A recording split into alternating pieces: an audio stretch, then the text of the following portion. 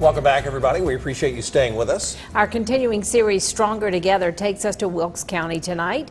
We're looking at how getting outdoors for some family fun is possible this summer despite the pandemic. Sure is. News Channel 6's Renetta Dubose shows us how to go for a different kind of ride in the country.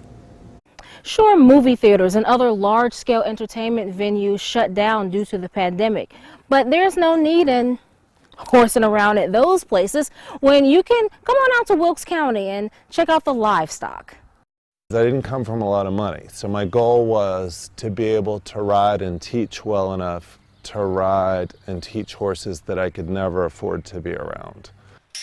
Meet Bee, and if you think she's stunning, that's because her name is short for Beyonce's baby. Douglas Babb says she's Olympic bred from Virginia, a mare he only dreamed of back in the day.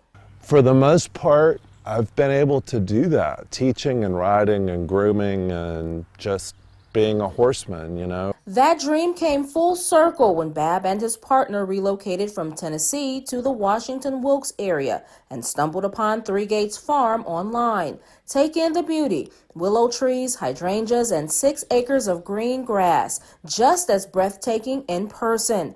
And it's plenty for the horses to eat, and even a few goats too. But you can't catch all of that here. The horse show takes place at another Wilkes County staple, Callaway Plantation. We came up with the idea to have a regular horse show at Callaway because the ring is so nice there. Babb says the past show brought out people of all ages and vendors as horse lovers take in Western and English classes. It's very much like a horse show that you would participate in 200 years ago. For the horsemen in the community, it offers us the opportunity to show on grass with our peers, and it's just so much fun. I hope you've enjoyed this farm. It's simply beautiful, but if you'd like to see the horses and other livestock, you'll have to wait until July 11th. For now in Wilkes County, Renetta Dubose, WJBF News Channel 6. Back to you. Again, that horse show is going to be at Callaway Plantation Saturday, July 11th, 8 in the morning till the end of the day. There's going to be Western and English classes. All ages are welcome. $10 per class. No cost for spectators.